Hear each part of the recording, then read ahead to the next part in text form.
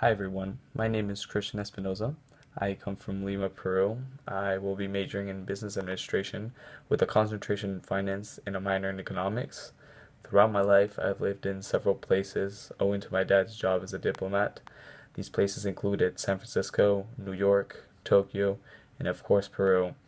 All these experiences of having lived in several places have given me a multicultural background experience of knowing what the differences are between a developing country with a developed country. So in a sense, it's definitely a change for me to be here in Boston.